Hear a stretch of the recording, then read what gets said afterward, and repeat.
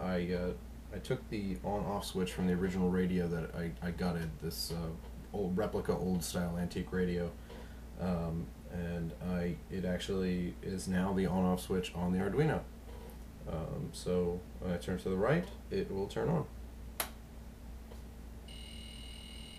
So you can hear the speaker, the piezo speakers in the back, just under this piece right here, coming out through the original speaker mesh. So here's the left controller. Here's the right controller. As you can hear, the pitch is changing. Basically what it's doing is the program generates a random number for one controller and a random number for the other controller, and when both controllers are on the appropriate place, you win the game. So as the controllers collectively get closer, the pitch goes higher.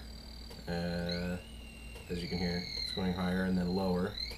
So the peak on this one must be here, and then here, lower, higher. There's the peak. And there it is. And then it pauses for 5 seconds, and then starts again with 2 other random spots. And the game continues until you turn it off.